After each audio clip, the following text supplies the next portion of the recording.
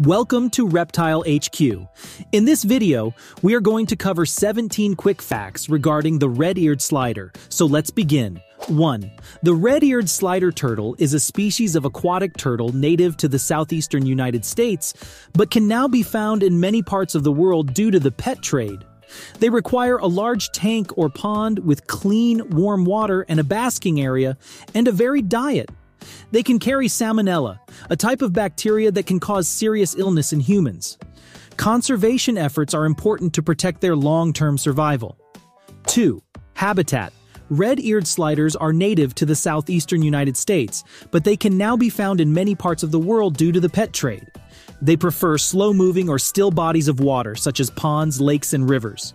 3. Appearance. Red-eared sliders have a distinctive red patch behind each eye, which gives them their name.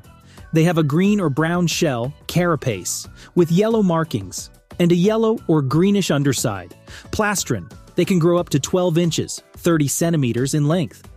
4. Diet. Red-eared sliders are omnivores and will eat both plants and animals. Their diet can include insects, fish, snails, aquatic plants, and even carrion. 5. Behavior. Red-eared sliders are diurnal, meaning they are active during the day. They are social animals and can often be found basking together on logs or rocks.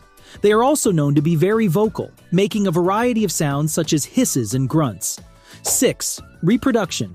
Red-eared sliders reach sexual maturity at around 7 years old. They mate in the water, and females lay eggs on land. Clutches can contain anywhere from 2 to 30 eggs, and the incubation period is around 80 days. 7. Lifespan.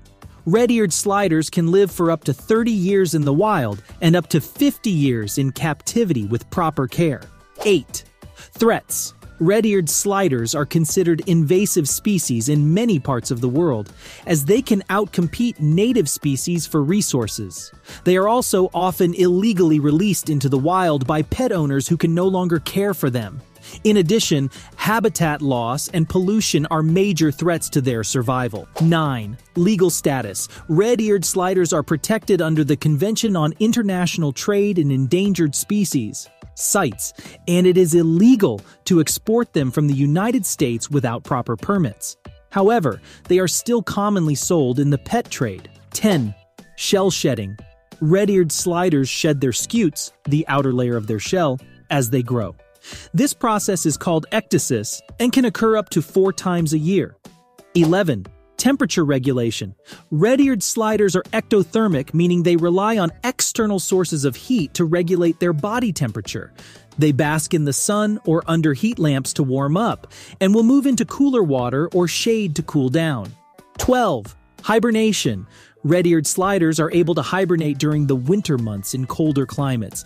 They bury themselves in the mud at the bottom of a pond or river, where they can survive for several months without food. 13. Size differences. Male red-eared sliders are generally smaller than females, with longer tails and longer front claws. Females are larger and have shorter tails and smaller front claws. 14. Communication. Red-eared sliders communicate with each other through body language and vocalizations.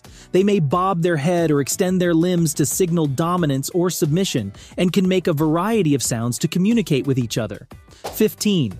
Pet trade impact. The demand for red-eared sliders as pets has had a negative impact on wild populations. Many are illegally captured and sold, and those that are kept as pets often do not receive proper care, leading to health problems or early death. 16. Zoonotic disease. Red-eared sliders can carry salmonella, a type of bacteria that can cause serious illness in humans. It is important to practice good hygiene and hand washing when handling turtles or their habitat. 17. Endangered status. While the red-eared slider is not currently listed as endangered, some populations may be threatened by habitat loss, pollution, and other factors.